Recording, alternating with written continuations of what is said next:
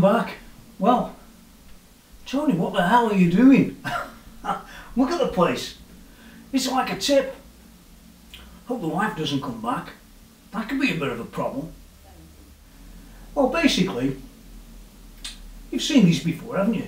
Fishman pickups. Well, these are Fishman Fluence pickups. Yeah. And I've had them before, and I put them on a Strat. And they call them single width pickups. They don't call them single coils because, well, there is no coil. If you've never seen these pickups before, well, this could be a very interesting video. I'm already part way through doing it, but don't worry about that. It's not a video about teaching you how to do it.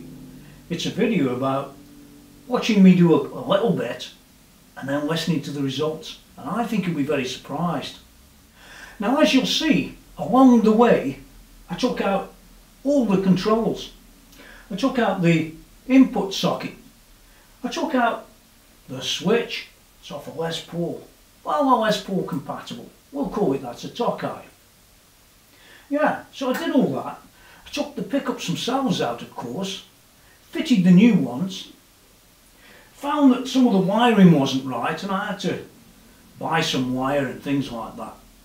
And that's about where we're at the moment. But of course there's an inherent problem with Fishman Fluence pickups, and that is, well, you need a battery, don't you?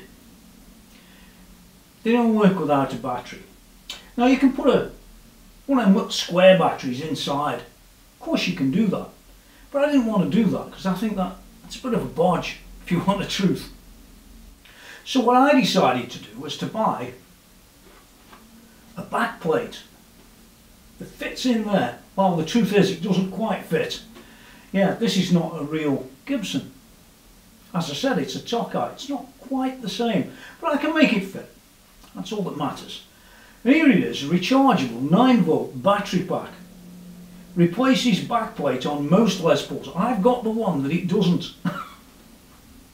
You could have the same thing if you try hard. Anyway, there it is. It says charger format EU because I had to buy it from Germany because I was struggling to find one in England. It seems that this particular battery from Fishman is pretty rare. Not a very common device anymore to find. The pickups are not too bad, but this backplate, wow, I don't know what they're playing at. And by the way, I took out some perfectly good Seymour Duncan pickups. There's nothing wrong with them, but I know how these other ones sound. And that was part of the reason of being driven to take a closer look. And you should too. Oh my God, what's he doing? Yeah, I pulled the whole thing out. I don't care, do you? And one of the great things about Fishman pickups and Fishman as a company, they do actually give you a very good diagram to work to. You can see that. I'm not going to go in great depth, but there it is. I'll show you quickly the front of the guitar so you get some idea of where we're at. I replaced the surrounds with these rosewood surrounds because I think it looks pretty good, and I changed the knobs because they were falling apart and cracking off, as they do. And once I've done this bit of wiring at the back, it's all going to be good.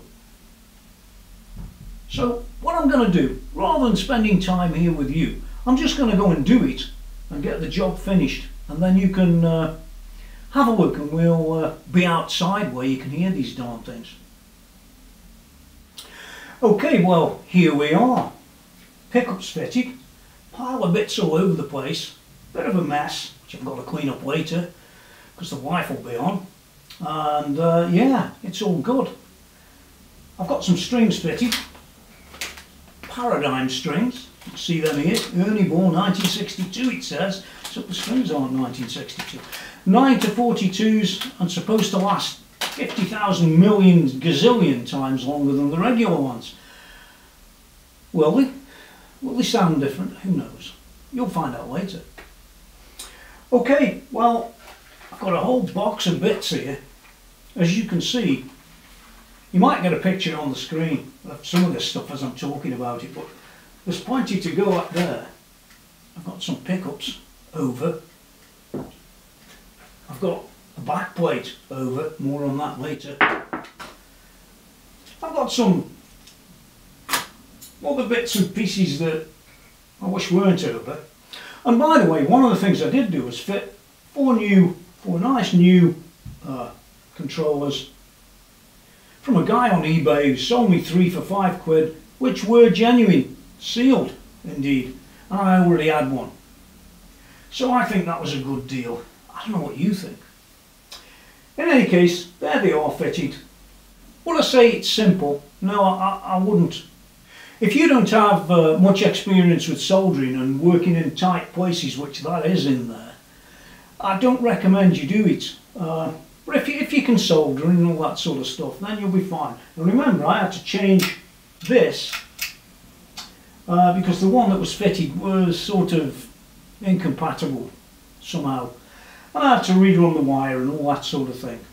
In any case, there's the guitar with the pickups fitted.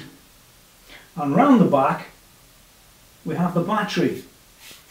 Now, as you can see, or you will see on the picture on the screen, it's not a proper fit for this guitar. This is a Tokai, a Japanese Tokai, but there's a gap at this side and there's a gap at this side, which it doesn't bother me much because the screws do actually fit in the wood, but it doesn't look so nice. It would have been nicer even if I'd have been able to trim it, which I can't. Maybe that's an idea that they should consider. But the battery can last for up to something like 250 hours of playing, yeah, as long as you don't leave your guitar plugged in, that is. How would I score it? I don't think I will score it this time. I'll leave it to you to consider whether these pickups are good or bad from the tones. But what I can tell you is these cost me about £235 basically from Germany to get them to England, with all the rest of them messing around. And if I'd have bought them in England, they were about £280, which was crazy. And as for the battery on the back, I got it for about, again, £80 from somewhere in Germany. And it would have been £130 in England. Ask me why. Greedy something or others. Okay, so remember, it does come with a diagram that isn't easy to install. Although you've got a diagram, it's still a bit finicky and difficult. So remember, I said it before you get anywhere.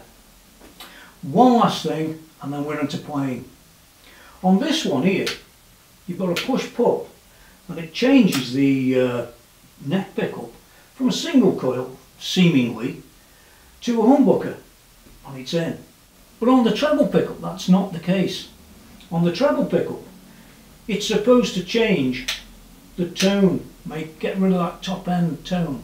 Now whether it does or not is another story, or whether I wired it correctly for that is another story. But on my little amplifier just behind me, I couldn't hear any difference when I pulled that. But to be honest, I couldn't care less personally. If it's there, we'll hear it outside, and if it isn't, well then we won't.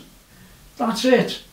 I'm going to get outside, let you see it, see what it's like, do a bit of playing, faffing around, and don't forget to go to www.tonymckenziecom as well, where there's lots of reviews that are, well, they're different reviews, you know, but they're still reviews, aren't they? Yeah, I have a lot on YouTube, but I have a lot on my website, so don't forget that. If there's any other information, look down in the text. I often forget to mention that. Usually there's a pile of stuff in the text that might be able to help you with this in some way, or not, depends whether I find anything. That's it till next time. Get out of here. Now you can listen to how they actually sound in a, well, I'll call it a Les Paul. It might as well be.